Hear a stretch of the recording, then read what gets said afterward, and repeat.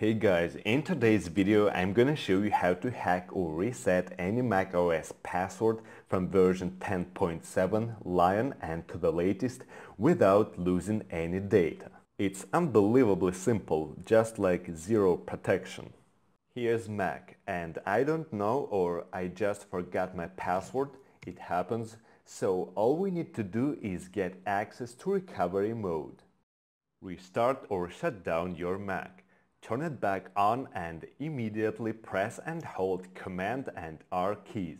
If you're using PC keyboard, it's Windows and R keys.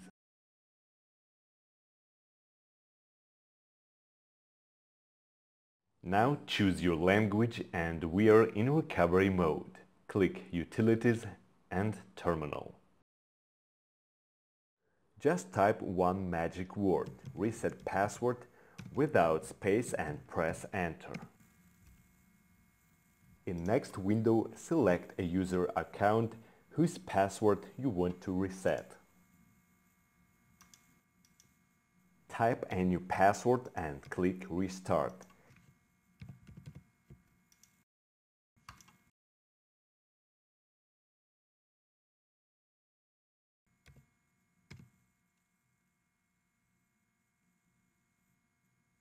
Click Create New Keychain and that's it.